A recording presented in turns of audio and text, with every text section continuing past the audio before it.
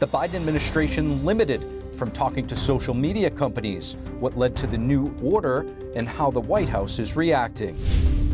In Missouri, Senator Eric Schmitt will join us to discuss the lawsuit he filed against the Biden administration over online censorship. Is the United States eager to improve relations with China? Treasury Secretary Janet Yellen is headed to Beijing.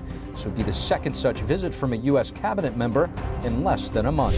Authorities today charging the suspect in a Philadelphia shooting that left 5 people dead, and the White House commenting on the shootings that took place leading up to July 4th.